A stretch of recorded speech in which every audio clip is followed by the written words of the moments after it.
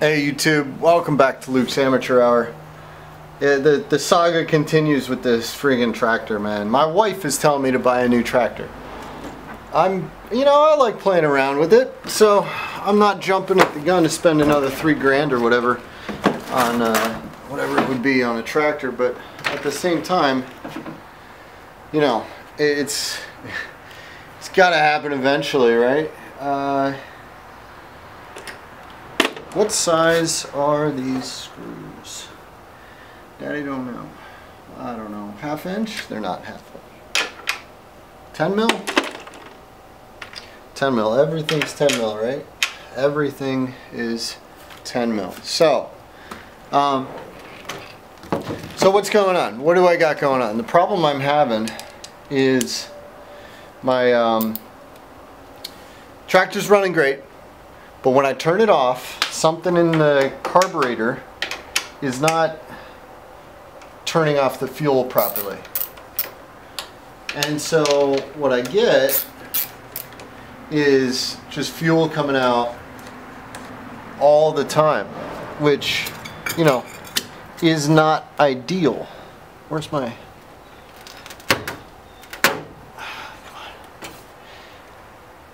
John Deere.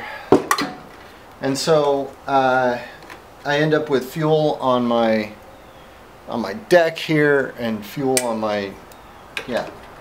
I'm paying the $3 a gallon or whatever it happens to be. I don't even know. I only fill a can twice a summer maybe. But I don't want to be putting fuel on the ground, you know? Know what I mean? Let's see, let's try these guys out. I also got these new channel locks, the duck bills. Let me give them a shot. Kind of nice. I'm gonna need a new hose for that. Hey wifey, what's going on? Originally I thought it was this guy, the air cleaner box, because it's got a crack down here, but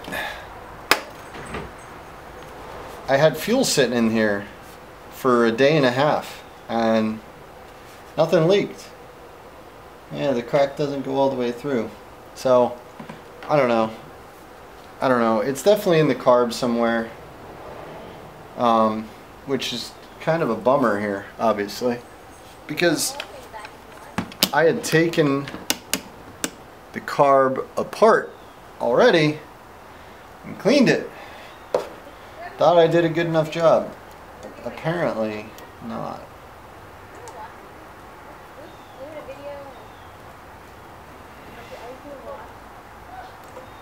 Oop.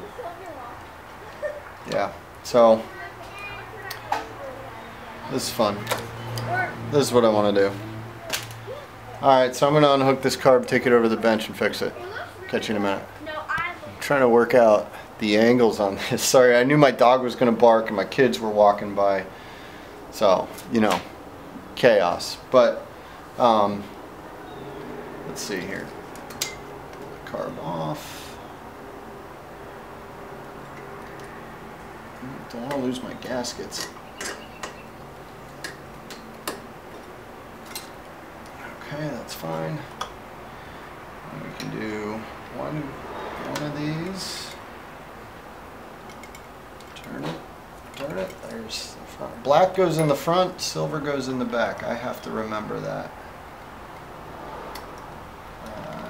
There we go. Okay. This is the original John Deere carb. My gaskets are in good shape. So, I know it's not the gaskets. Maybe I got to clean up the gasket things here, but the problem is that the carb isn't stopping. It's not shutting off. So my fuel bowl not shutting off. We're going to go over to the workbench. We're going to take her apart and take a look at it. Weird. Okay, so carb. We're going to take her apart. Oh, didn't mean to do that. Okay, so we're going to take her apart. It's a 1/2 inch.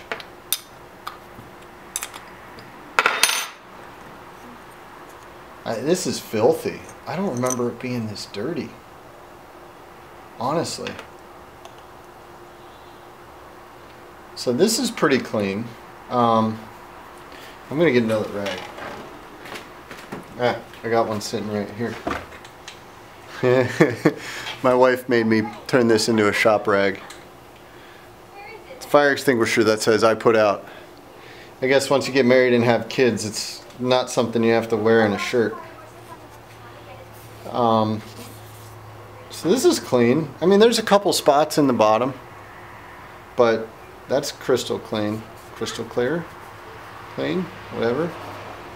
The gasket, I don't think it wasn't leaking out the gasket because it was filling all the way up. So when I was looking at this before, nice, it was filling all the way up to, it was filling all the way up to here. And so that means that the float isn't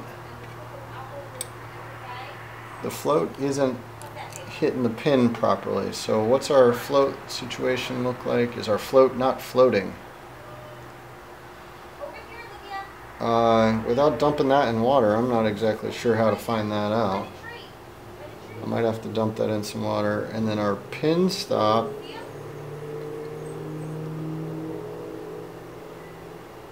looks okay. I'm not going to try and take that apart. Oh, is that aluminum? That's aluminum. Nice. It's not magnetic. Doesn't stand in my John Deere magnetic holder thing. So I'm not really sure. The jets are working. So I think it's just the float. And what I will try to do, I have the Chinesium carb that I bought to try and replace this one. I thought it was the carb problem a while ago. So what we'll do is we will use this carb's float, if it's the same.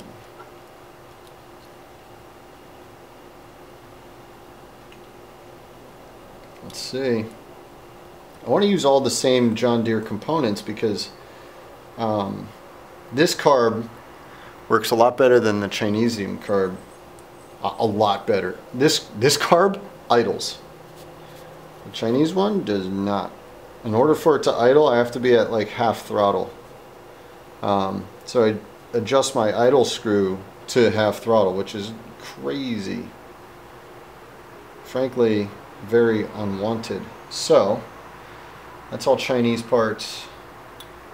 Put that all over here. Okay, this is all John Deere except for the float. So is the float the same? Looks close. Let's see if we can get this pin, the John Deere pin, in. Yeah, honey. I caught one. You caught one. What'd you catch? A lightning bug? Oh boy, that's awesome, honey. I'll come look at it in a moment. You got me at like the worst possible moment here. I've got all these intricate parts. All these, there's 3 of them. Right. Part of being a dad is saying, oh, that's awesome. Okay, so does that... Cool. Float replacement. I'm going to clean... this rag is soaked in gas, so gas is a relatively decent cleaner. For stuff that's going to be exposed to gas, at least. Cool. Gasket I didn't have a problem with. You know what? This thing is filthy, though. I wonder if it's all backlash from having just too much. Yeah, whatever. I'm going to get this guy on here. Pretty snug. Throw this guy in here. Snug her down.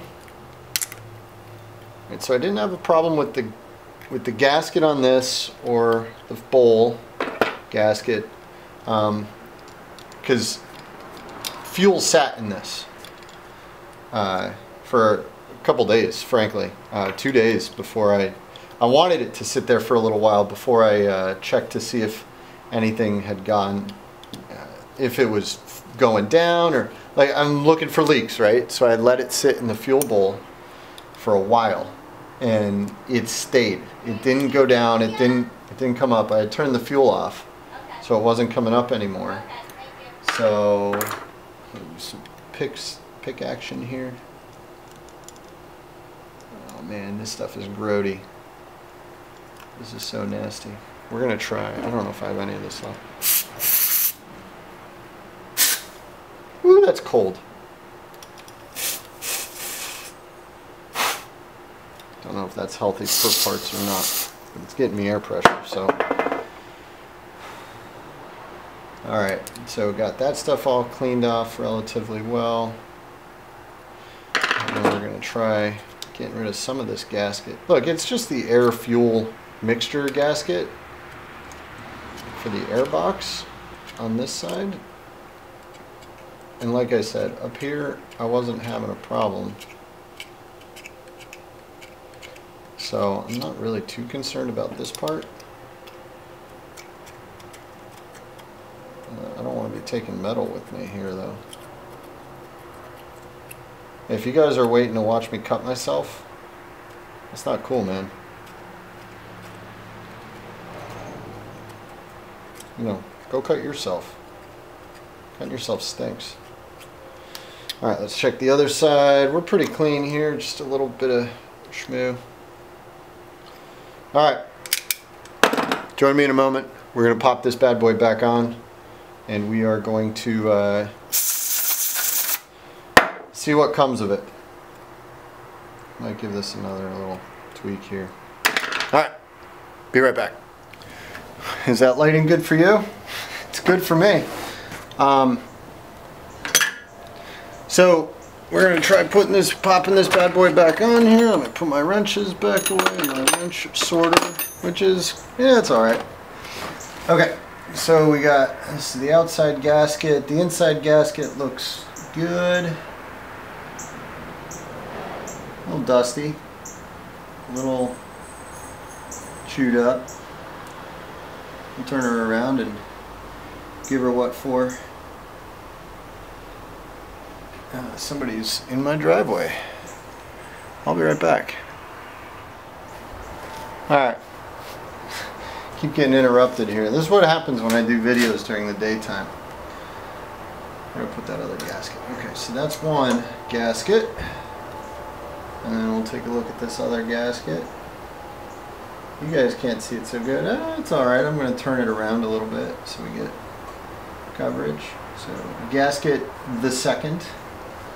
What am I missing here?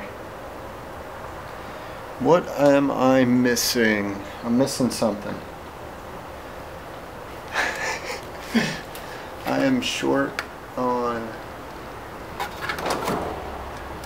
zip ties. Yeah, I'm zip tying my fuel lines here. I'm actually going to take this chance to cut a new fuel line. So let's do this.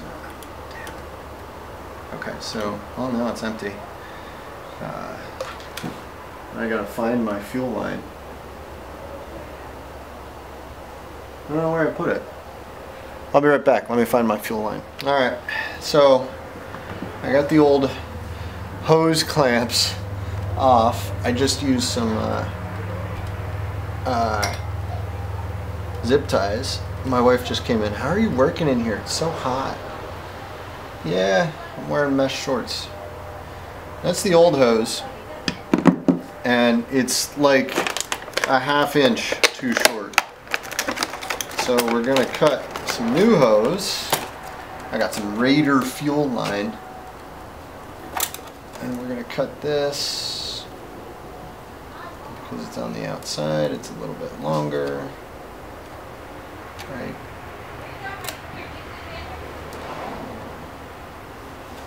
Okay, so we're going to cut this, and use the correct cutters on fuel line, right? These guys, because you're going to get a much cleaner cut. Just a little bit longer. Okay, so good fuel line. Get the longer one. That's short. A little bit shorter.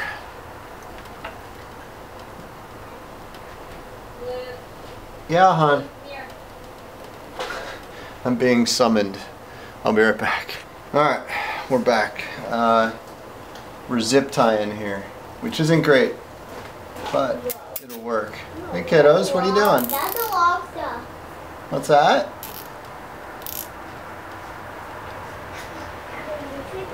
Oh, use my Knipex.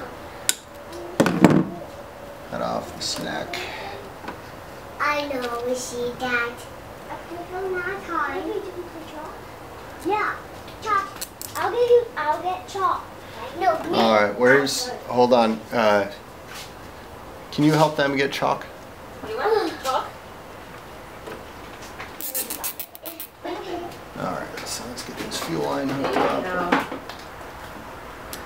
Replace the chalk. I'm going to put too much on here. That's okay. Too much, I can handle. But not enough is what makes it a little tough.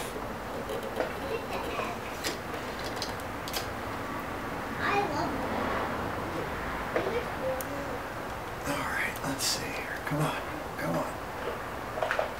This fuel line is a lot stiffer than the OEM fuel line.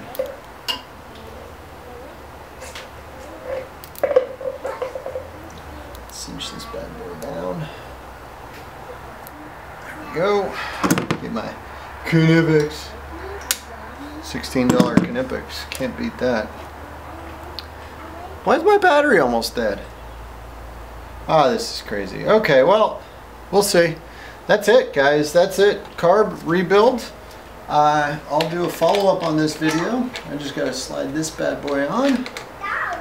This guy over there, that's my breather tube. Can he do it before the battery dies? I don't know.